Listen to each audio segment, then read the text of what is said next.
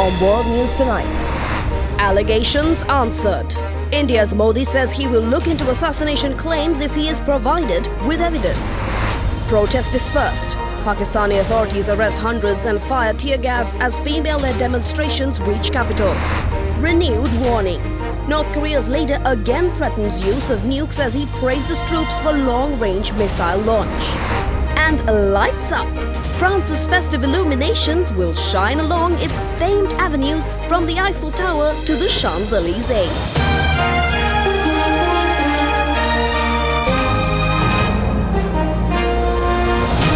This is Derana World News Tonight. Reporting from Colombo, here is Anuradhi Vikramasinghe. A very good evening and thank you for joining us on World News. We're starting off tonight as Indian Prime Minister Narendra Modi broke his silence on the assassination plot claims levelled by the US. Prime Minister Modi has said that India will investigate any evidence provided regarding an alleged plot to kill a Sikh separatist in the United States. The US Justice Department last month charged an Indian citizen with plotting to assassinate a Sikh separatist leader on US soil, alleging an Indian government official was also involved in the planning. India's Foreign Ministry had earlier said that it set up a high-level inquiry committee to look into all the relevant aspects of the matter. Canada and India had a major diplomatic row after Canadian Prime Minister Justin Trudeau in September linked New Delhi to the June killing of the Canadian citizen Hardeep Singh Nijjar, who also is a Sikh separatist. And New Delhi called the Canadian allegations absurd. Modi's comments come after the White House said it was treating an alleged plot to assassinate a Sikh separatist in the United States with utmost seriousness and had raised the issue with the Indian government. In a year-end interview, Trudeau said the US indictment appeared to have softened the Modi government's stance towards Canada, and Modi has said that India was deeply concerned about the activities of certain extremist groups based overseas, adding that these elements, under the guise of freedom of expression, have engaged in intimidation and incited violence. Pakistani police fired tear gas and water cannons to disperse female-led protests in Islamabad today. At least 200 people were arrested, including protest leader Mahrang Balok, as they entered the capital. Protesters have been marching across the country for weeks against alleged enforced disappearances of men in Balochistan province. This was sparked by the death of a Balok man who relatives allege was shot dead while in police custody. The protesters were prevented from entering the red zone, which houses executive, judicial and legislative buildings in Islamabad, by police officers bearing batons and wearing protective headgear. Such allegations have been made for decades, dating back to the birth of the Balochistan nationalist movement in early 2000s.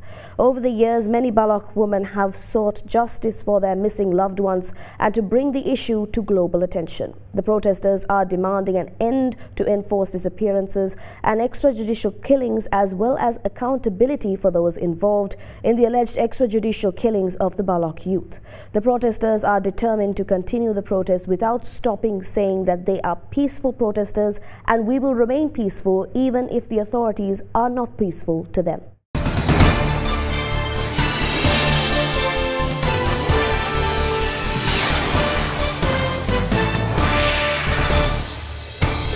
Latest US election updates on the road to the White House now. After the historic ruling by Colorado's top court disqualifying Donald Trump from appearing on the state's primary ballot, Republican rivals of the former U.S. president for the party's 2024 presidential nomination were quick to express their opposition.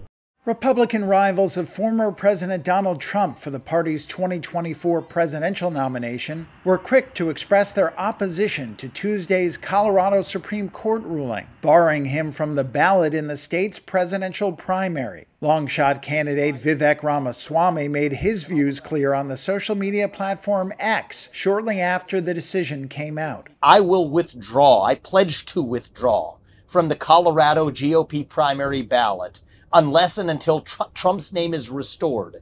Even former New Jersey Governor Chris Christie, a vocal Trump critic, told a New Hampshire audience that only the voters should prevent Trump from becoming president. Colorado's top court ruled 4-3 that Trump is disqualified from appearing on the state's ballot under Section 3 of the 14th Amendment of the U.S. Constitution, which bars anyone engaged in insurrection or rebellion from holding federal office. The historic ruling cited his role in the January 6, 2021 attack on the U.S. Capitol by his supporters, and makes him the first ever presidential candidate deemed ineligible for the White House under this constitutional provision. Trump's campaign called the decision undemocratic. A dissenting opinion from one of the judges said Trump is being deprived of his right to due process, noting that a jury has not convicted him of insurrection. Duke University Associate Professor of History Adrienne Lentz-Smith agrees. That part of me that feels like the law has to work the way it should as opposed to the way that I want it to says, if he hasn't been convicted of anything, I may know that he's, a skunk, but like the judge doesn't get to, or the justices don't get to make that call. Again, they have to respond to the evidence, not their emotion. Trump vowed to appeal the ruling to the U.S. Supreme Court, and the Colorado court said it would delay the effect of its decision until at least January 4th, 2024, to allow for an appeal.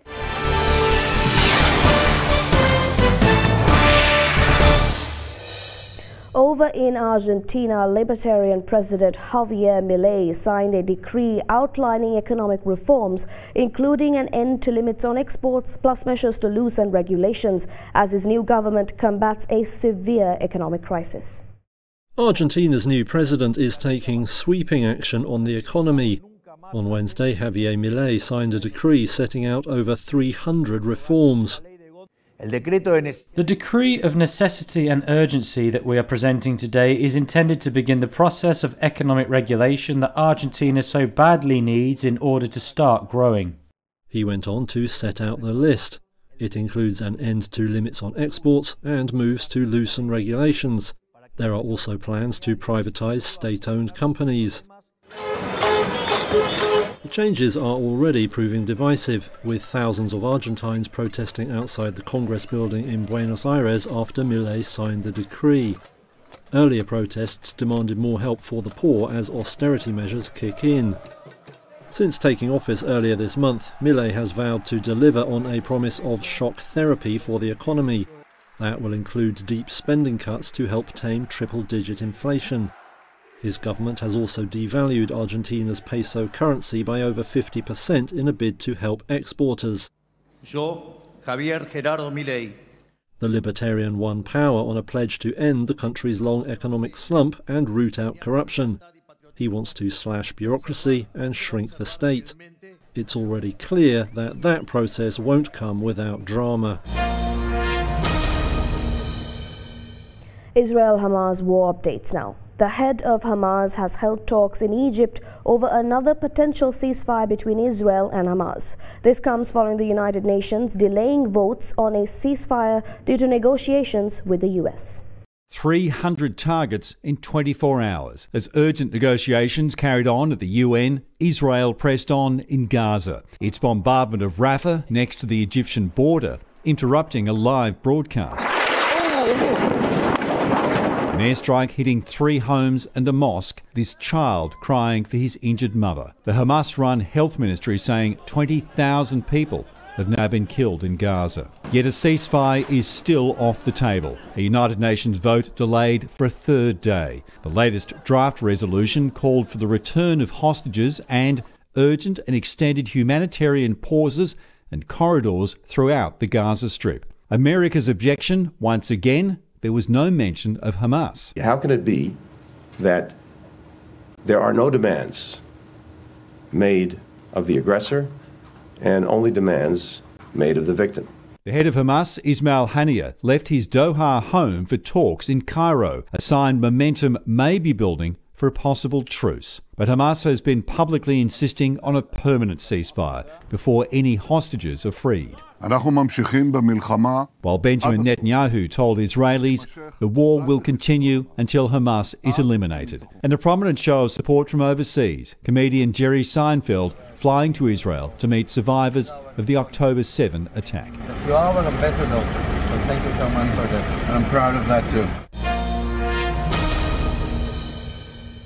Let's go for a short commercial break. You're watching World News.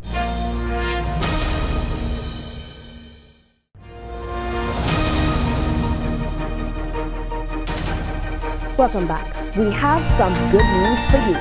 With thousands dying from sudden cardiac arrest every year, scientists are now building the world's largest heart registry in Australia to close the gap by finding patterns and preventing deaths.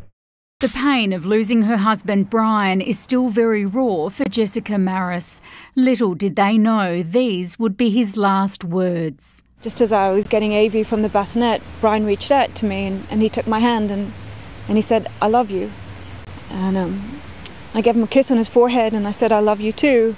The super fit A-grade cyclist was only 31. Jess was feeding her baby daughter at the time of his sudden death. Brian didn't wake up. You don't expect something like this to happen in your home. Each year, 25,000 Australians experience a cardiac arrest in the community.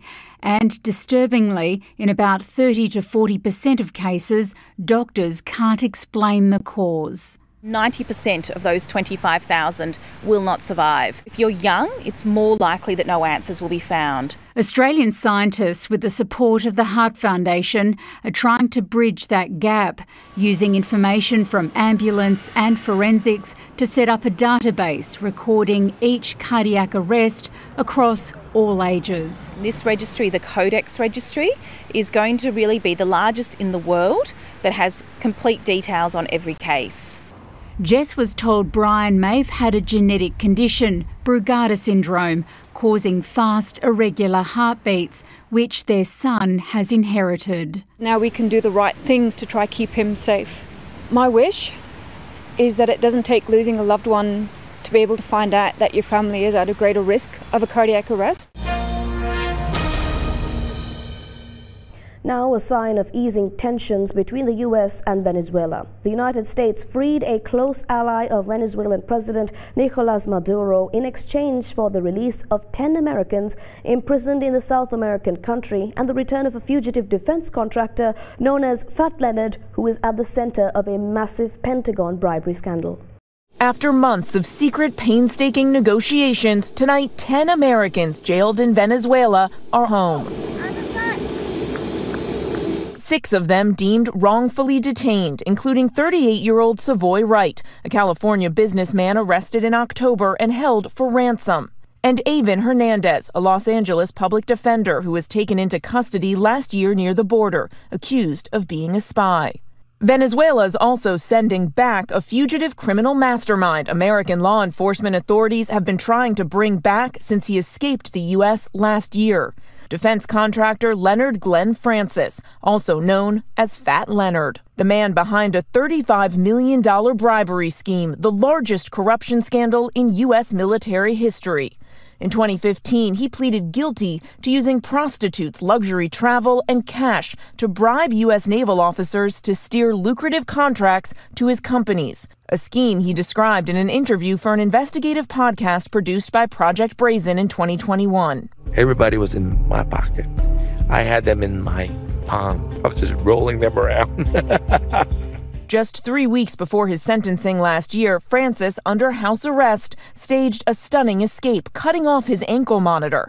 After weeks on the run, he was finally captured in Venezuela. In exchange for Francis and the 10 Americans, the U.S. is granting clemency to Alex Saab, a top ally of Venezuela's authoritarian president, Nicolas Maduro. Saab was arrested in 2020 for money laundering. Today, the 2 men back together at the presidential palace. Yet another warning from North Korea now, as the regime's leader Kim Jong-un firmly stated he would use nuclear weapons to retaliate against a nuclear attack coming from what he calls an enemy. North Korean leader Kim Jong-un has expressed his position that if North Korea faces a nuclear attack, it will retaliate with nuclear weapons. The North Korean Central News Agency reported on Thursday that Kim made the statement while encouraging the regime's intercontinental ballistic missile unit on Wednesday. This follows a Hwasong 18 ICBM launch drill on the 18th. Kim also said that the North's dignity, sovereignty and national interest could be firmly guaranteed only through strong power. He said having the capability for preemptive attacks and a solid combat readiness is important to ensure genuine defense and steadfast peace. Kim Jong-un's sister Kim Yo-jong, who is also the Vice Department Director of the Workers' Party Central Committee, also criticized the recent United Nations Security Council discussion on the North ICBM provocations. In a statement, she expressed regret that the meeting focused only on North Korea's self-defense rights while overlooking provocations from South Korea and the United States. Meanwhile, South Korea and the United States have decided to add nuclear operations exercises to Ulti Freedom Shield, the joint military drills scheduled for August next year. The decision was made during the second South Korea and U.S. Nuclear Consultative Group meeting held in Washington, D.C. on December 15th. On Wednesday, second joint trilateral aerial military exercise by Seoul, Washington and Tokyo included a U.S. B-1B strategic bomber, marking its 13th deployment to the Korean Peninsula this year. Moving on to tech updates next. Imagine a car scratch or a screen scratch that can repair itself, because this is precisely what researchers in South Korea are working to make possible. Let's take a look. Scientists are testing a newly developed self-repairing material. The new polymer material is transparent and touch functionality remains intact after applying it. The material doesn't scratch easily when rubbed with abrasive material. After cutting the material and applying heat at about 35 degrees Celsius, it rejoins within a minute. It almost returns to its original degree of strength 6 hours later.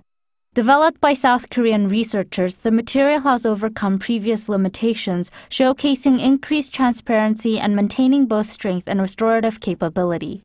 The research team created a new hydrogen bonding structure that rapidly repeats the process of breaking and reconnecting within the polymer, enabling the material to self-repair when damaged.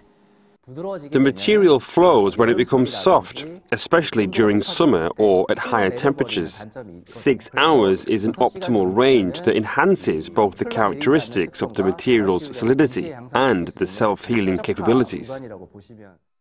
Researchers highlighted the developed material's high transparency and scratch resistance, suggesting its potential utilization as screen protective film.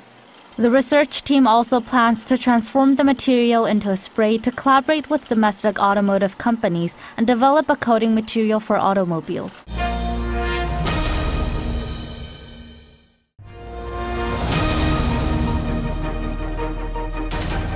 Welcome back.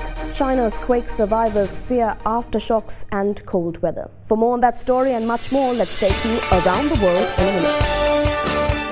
At least 137 people died, while a dozen people remained missing after a 6.2 magnitude earthquake struck a remote and mountainous area near Gansu in Qinghai provinces in China. Former TV journalist Yekaterina Domstova put her name forward to stand in a Russian presidential election in March that Vladimir Putin is expected to win by a landslide. The blaze in Parkerville, Australia, some 20 miles east of Perth city centre, was declared an emergency level fire before being downgraded by the afternoon. Skopje is one of the most polluted cities in the world. One of the contributing factors to dirty air in North Macedonia and the Balkans is the energy system. Supporters of Serbia's opposition protested in Belgrade for the third consecutive day after an election they say the country's ruling party used fraud to win.